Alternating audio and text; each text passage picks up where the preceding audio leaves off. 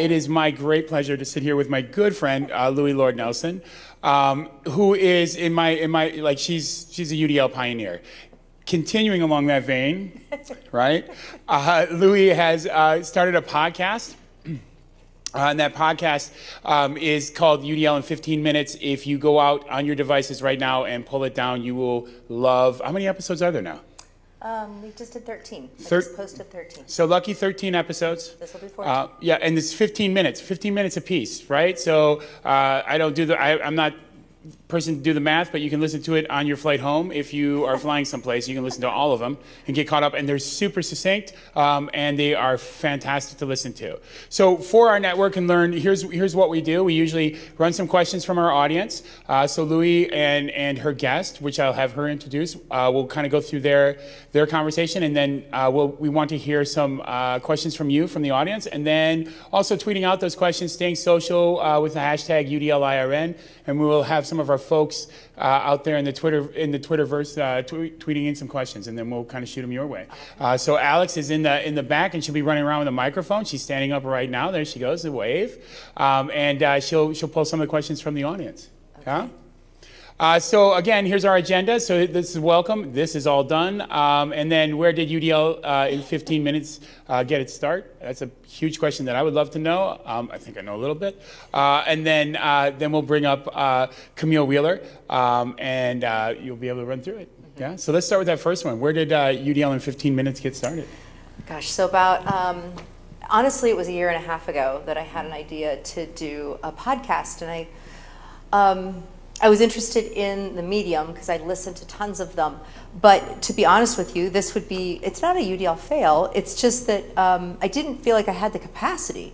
I just didn't know even how to get started. And I would like Google around for it, and then every answer I would find felt too big for me at that moment. And then it would go on a few months, and then I'd come back to it again, and then I'd go on a few months, and okay, what am I gonna need to invest? And it was one day driving home from the gym, and all of a sudden I was like, UDL in 15 minutes. That sounds really good, and that's doable. Okay, I'm ready to roll. Yeah. And that's all it took. I remember you called me up and you're like, Brian, I got an idea. I want to do UDL. I want to do a podcast. I'm like, dope. And then you go, I'm going to do UDL in 15 minutes. I'm like, oh, that sucks. That's so good. I was like, this is going to be fantastic. And then you told me the people that you were going to have on it, and I was like, this is even better, because one of the big pieces that you and step in, of course, but one of the big pieces that you're pulling out practitioner voice. Yeah. Go ahead. Yeah, there are a bunch of us who have been working in the UDL community for a long time, and as that community expands.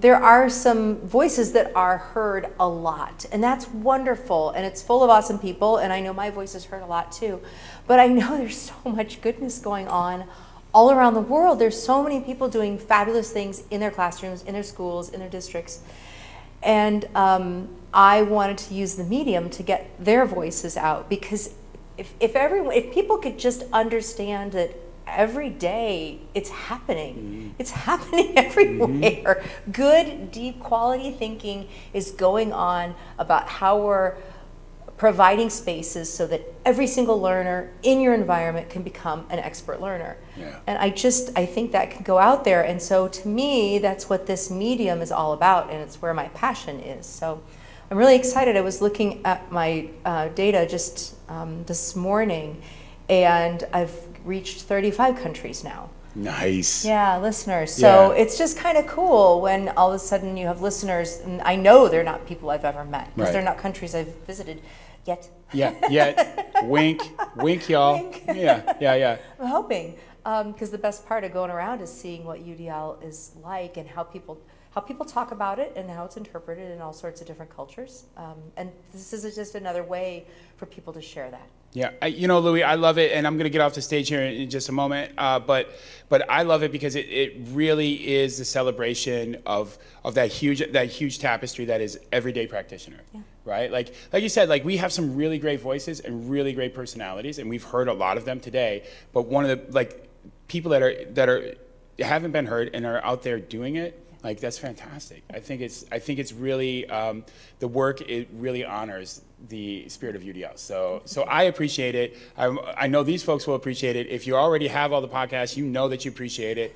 If not, you need to go out and get them. So without further ado, I'm going to let you bring up your guest, and then we'll get started. Yeah. All right. Remember, folks, tweet out your questions, right? And then we'll be running around for some live questions. If you're out there in the Twitter sphere, UDL-IRN, tune in, watch us, and catch the network and learn any questions from there.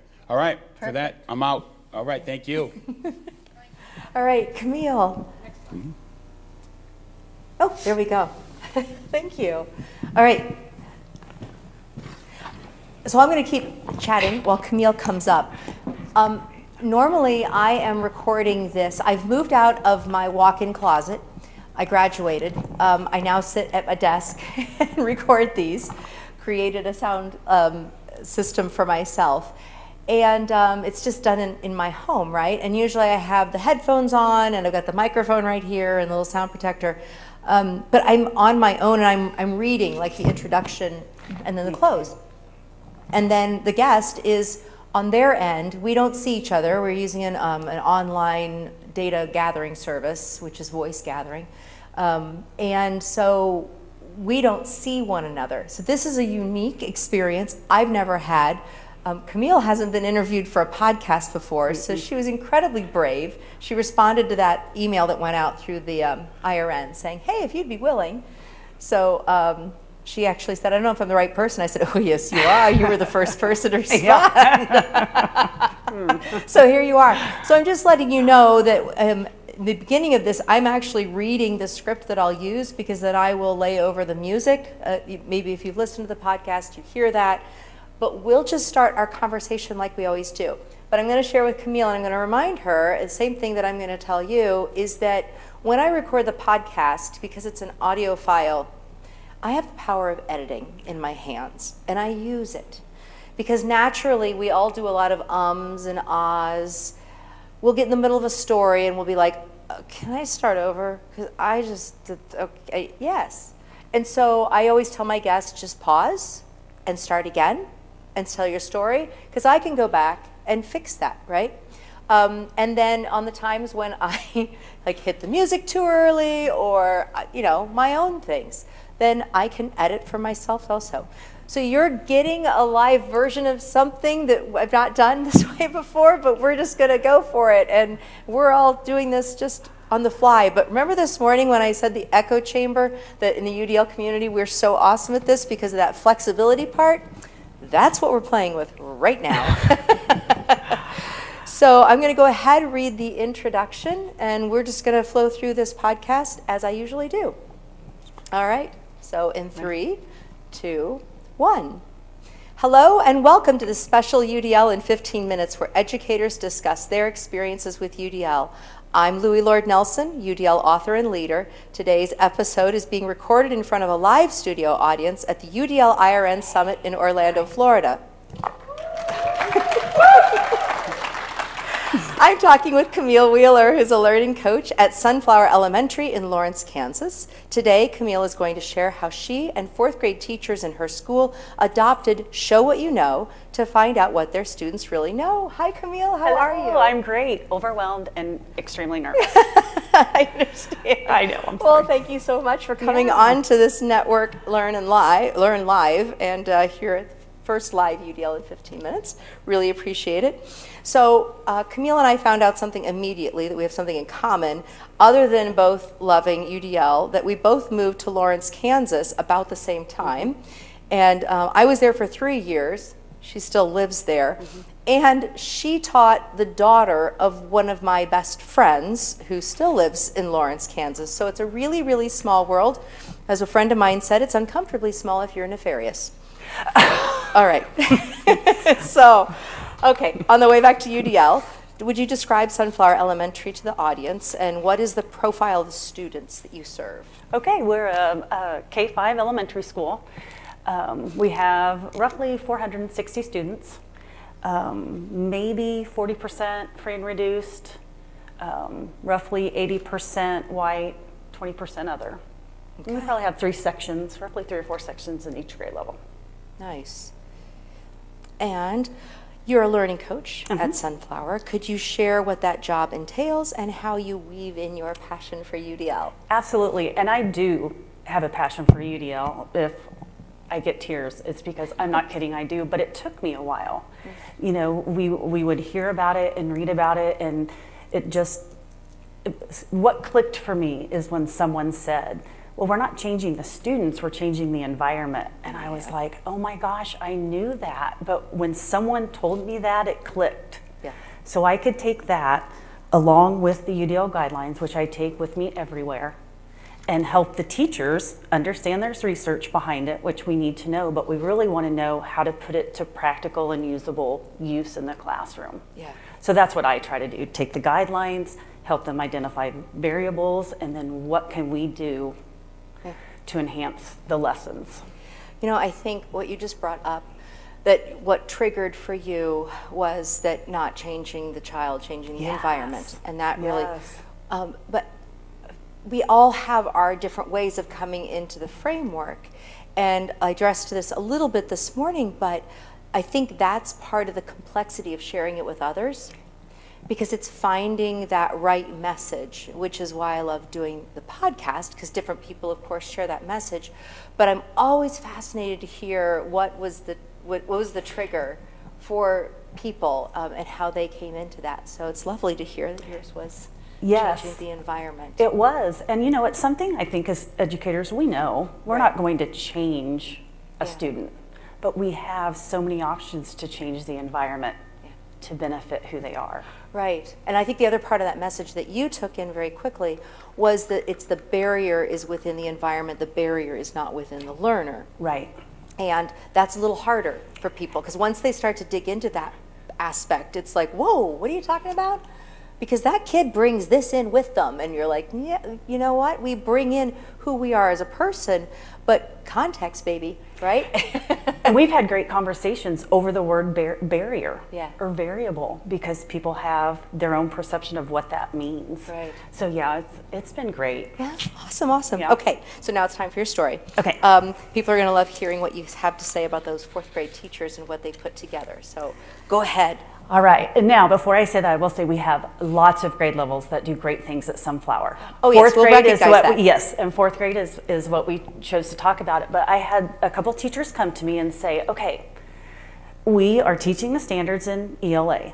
We have a resource that we use district-wide. We have a weekly assessment that we give to check for student understanding, but we don't feel like we're getting the information from the students that they know. We know they know main idea, but we're not allowing them to give us all their information. I mean, how awesome is that? Yes. That thought, right? Yeah. So I pulled the guidelines out, and I'm like, let's see. Well, that falls under action and expression. Okay, so they identified their variable on their own.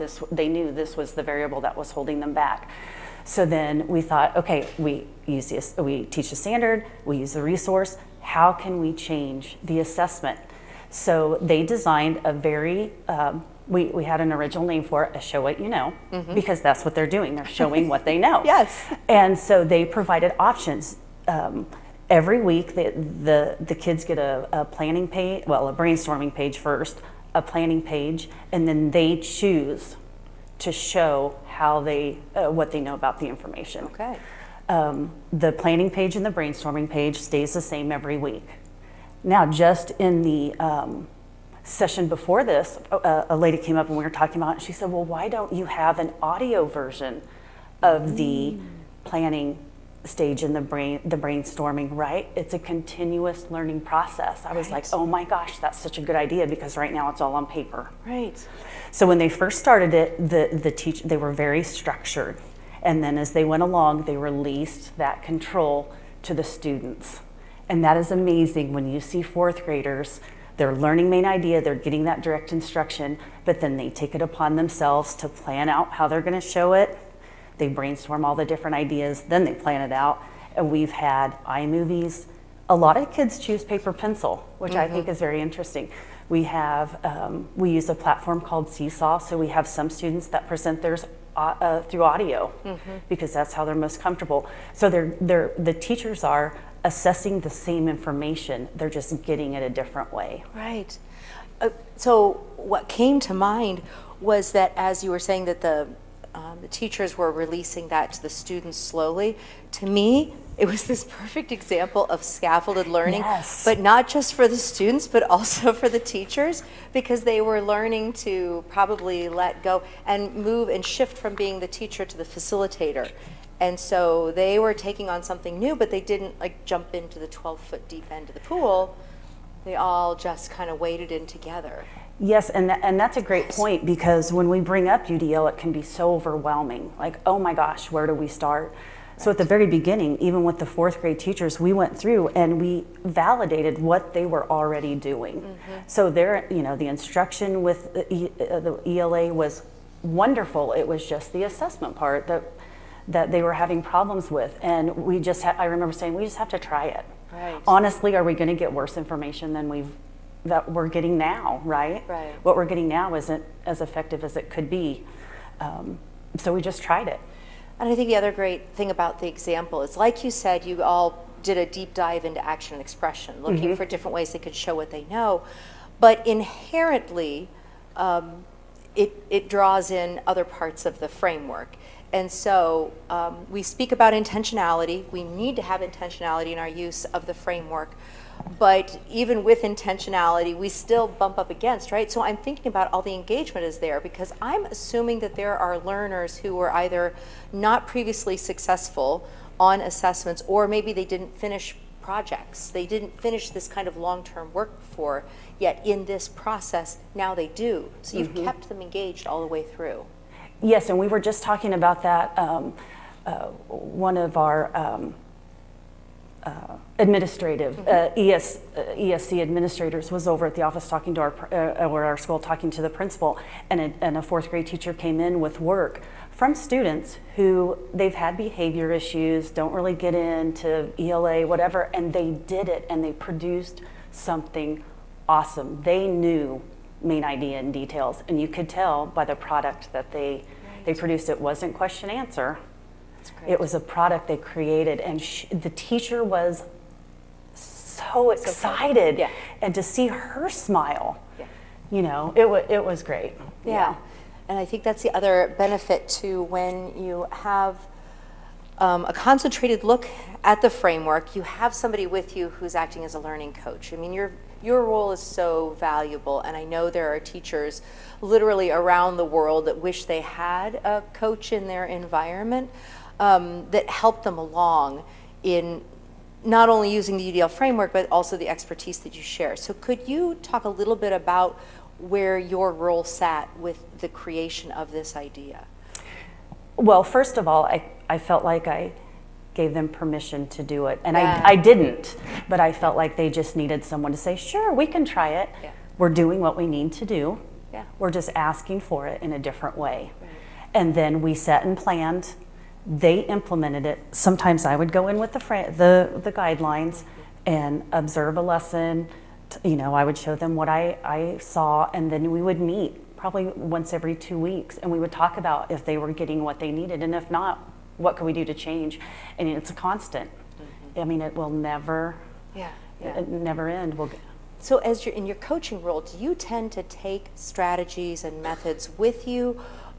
Is it an interchange of ideas? Is it you're going and listening? I'm sure it varies, but can you kind of talk about that? Yeah, it does vary. I would say with UDL, once it clicked for me, I could take it to them and say, okay, this is what the UDL framework is. This is what I think we can do. So I was more direct with this approach just because it was so new. Yeah. And then once I felt like, okay, we're going, we have some buy-in, then I'm more of a listener and a guider and right. So when you're sharing your ideas, do you do like, well, let me tell you what this idea is, but this is where it came from. It's because it came from, okay. I do, yes. Awesome. And our principal's buying us books. We've had person-to-person PDs. We've had podcasts that we listen to. Okay. Yeah, and we do a lot of discussion. And we do a lot of teacher shares. It's so organic because the 4th grade teachers will share their successes, and their mistakes, and then other teachers are like, Yeah. we're hearing it from a teacher, Yeah. Yeah. someone who does it. Okay. So I think my last question, because I've got to be good about my time. So with those teacher shares, could you describe what those look like? Are they always within grade-specific teams? Do you do school-wide sharing? We've done a little bit of both. Okay. And I think the most productive was the school-wide sharing, and I just think I could stand up and talk to them about it. You know, our principal could stand up and talk to them about it, and then the people in the back are like, yeah, well, Right. Are you in a class with 30 kids? Right, and that's fair. But when the teachers stand up, they stood up together, they explained their show what you know and why they did it and where it came from on the guidelines, right? They were looking at action and expression so that they could refer back to the guidelines. Right. And they shared, and we had a first grade teacher that took what fourth grade teachers were doing and implemented it with first graders. Oh, See how awesome is that? Yeah. Yeah. Oh, that's brilliant. And it's so hard to share those, but I'm like, oh, if they wrote up those lessons, that's when I'm like, if they wrote up the lesson plans and there was a video recording of it and just the compare contrast part about that, that'd be beautiful. Well, and we have then had cross grade level shares where the first grade teacher has come to fourth grade and said, okay, this is what I did. And then they communicate and say, oh, you know, try this, try that, or I've changed that. And I'm there, but a lot of times if they're talking and leading the discussion, I think that's more powerful than if I come in and tell them what to do or try to tell them what to do. I understand. All right. Yeah. Well, I think Camille has done a fantastic job here at live up on the stage. Thank you so very much. Well, thank you for having me because I love to share the process. Yeah, I do. I love to share our journey. Right. Well, you've done a great job. Thank you. All right, so I'm going to go ahead and do my little outro here Okay. that goes with the UDL in 15 minutes. So it's for those listening to this podcast, you can find supplemental materials like an image montage with closed captioning, that montage with audio descriptions, a transcript, and an associated blog at my website, theudlapproach.com/media. And finally, if you have a story to share about UDL implementation in 15 minutes, you can contact me through theudlapproach.com. And thanks to everyone for your work in revolutionizing education through UDL and making it our goal to develop expert learners. Thank you. Thank you. All right. All right. Yes. Okay. We're going to stay right here. It's better not to know. So if you have any questions, like you want to ask either Louie or you want to ask Camille, please just kind of raise your hand. Alex is running around with the mic. She'll be more than happy to pick up what your question is. But there's some questions that were embedded like in your conversation, like what's your UDL story? How do you share that? Like those are big pieces, and you can also ask those questions or think about those questions. So I'm gonna let you run. All right. Anyone? Are there any questions? I know this was, yes? Hang on, we're going to get you the mic. Here comes Alex. This is just like a talk show. It is. It's a question about using podcasting. Do you rehearse this with the person that you're podcasting with? So I choose to do a Zoom call or Skype beforehand. So if a person contacts me or I contact someone, then I first set up that call and 15 or 20 minutes. We talk through this process. I give them tips, things that they'll need to have on their end of the deal, how to prepare, and then we talk about and narrow down what story they're going to tell. And then I give them a kind of a minute type scope so they can think about what they want to share within that amount of time. Yeah, but that's as far as it goes. I encourage people to not come with a script, because when you come with a script, it just sounds like a script, or else people start to add in ums and ahs to like make it pretend like it's not a script. So it works better when it's just bullets. Yeah, good question.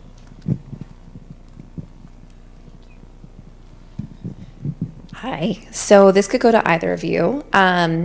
I really resonated with what you said earlier, Louie, about that we're all kind of in an echo chamber where most of us are educators or have some background or some connection to that. This is kind of personal to me that I don't work with educators anymore, but I'm sure both of you interact with people who are not educators.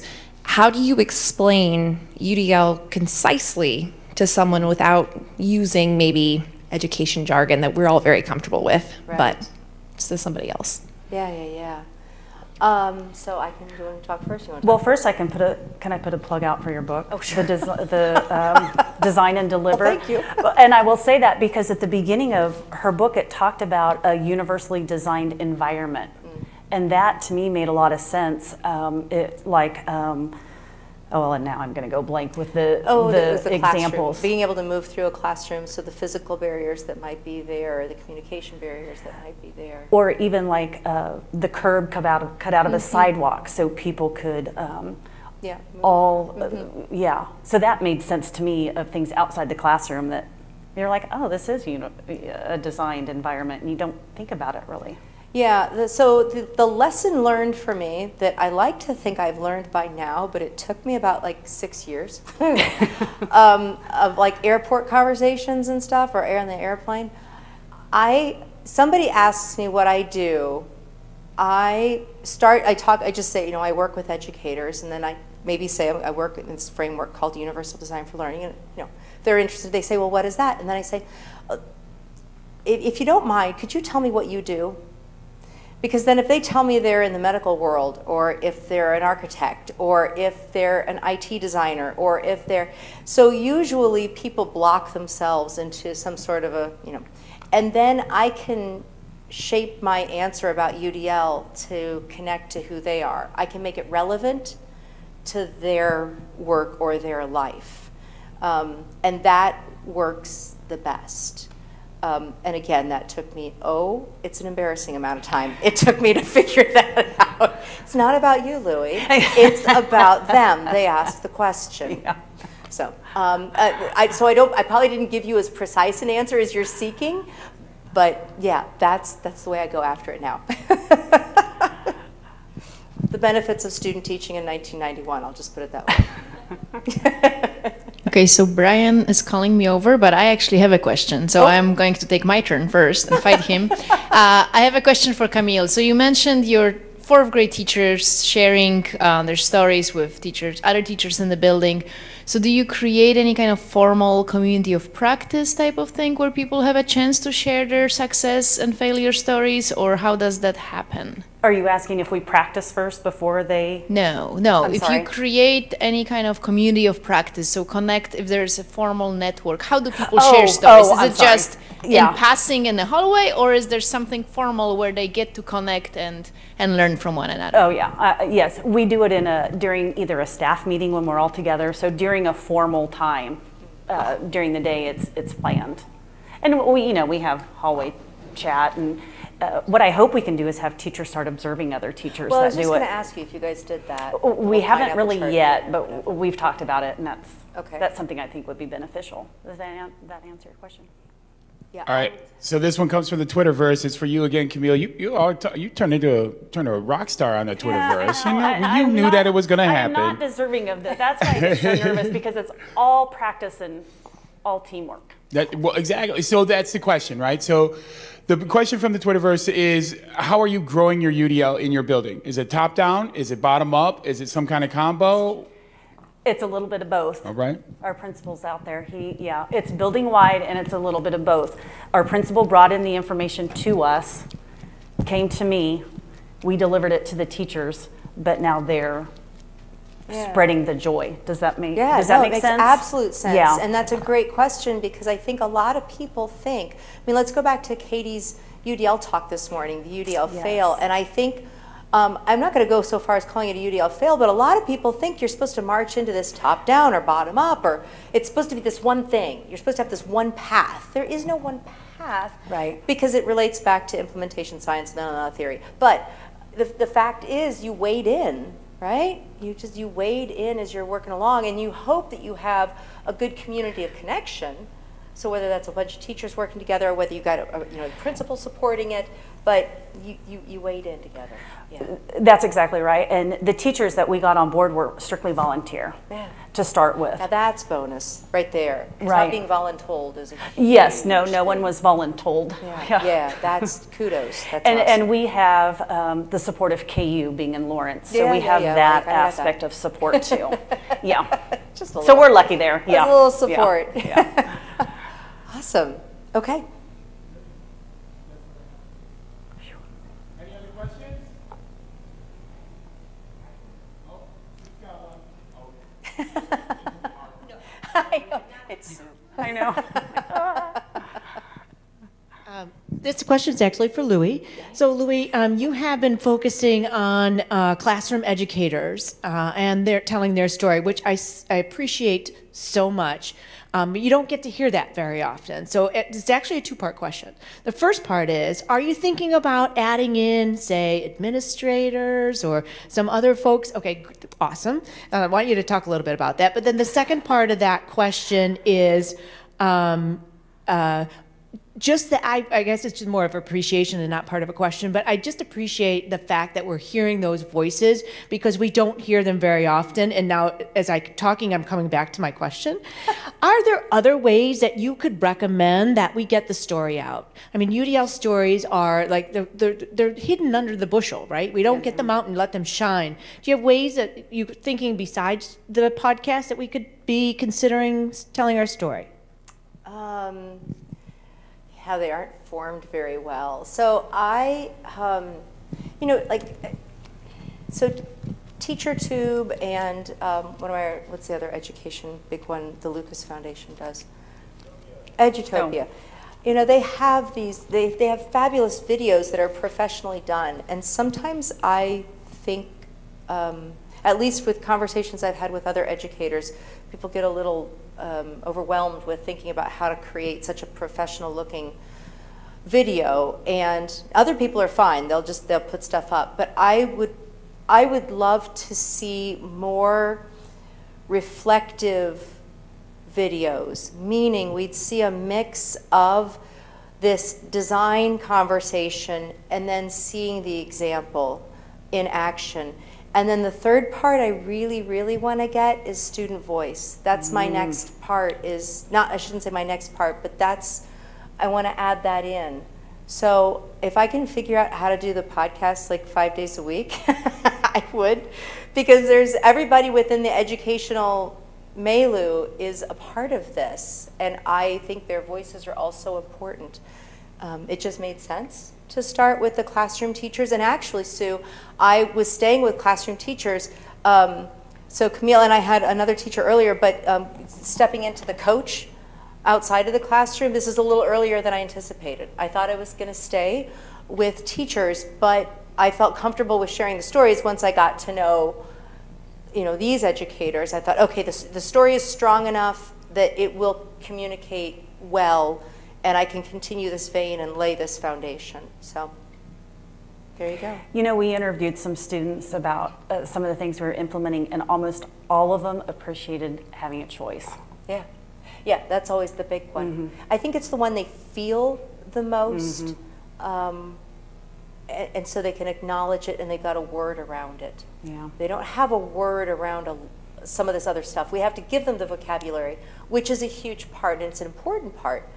And I think they should learn that vocabulary. But initially, yeah, that's where students can really talk about it. Yeah. Mm-hmm. Yeah. Anything else?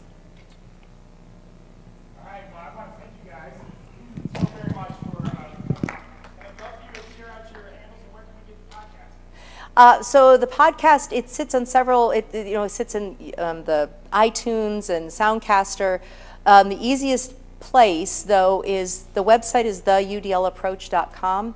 And the reason I say that is because I do the podcast, but I always produce, like I talked about, there's a video montage. So Camille is busy pulling up pictures for me that will go along with what we just talked about. And then I take the transcript of this, which is always available, and that becomes the closed captioning for the video montage. So that now makes it available. And then I also do audio descriptions of that same video montage. I think there's an unfortunate assumption that, you know, people are like, oh, well, if somebody's low vision, then they're not going to be watching a video montage. Well, you know what? Maybe they want to. Maybe they want to know what the pictures are. So I have a video, an audio description file available there too. So that's why I send people to the website, because all those other supports are always there. But then I do an associated blog is what I call it. So I'll take an idea of what we just talked about, kind of do a little spin off of that and create a blog on it. I need to get better at pushing those out, but that's what it is. So I have a couple of, so this is a thank you gift to Camille. So that's the new coloring book. And I thought that she has demonstrated being a UDL rock star. So there she is. Fantastic. So Camille, if they want to follow you on Twitter, where do they find you? I'm at Wheeler Camille. All right. Wheeler, like four-wheeler. Camille. So WHEELER. Yep. Done. Okay, and we will definitely put that up and tweet that out. And then Louis, if they want to find you, are you on Twitter? Are you? Yes, you are. I follow you. At Louis Lord Nelson, LOUILORDNELSON. It's right up there. Yep, that's why I asked. So thank you very much again for doing a podcast inside a Network and Learn, and thank you to the audience for asking some great questions. And I think that's what'll close it out. All right, thank you very much. Thank you, everybody.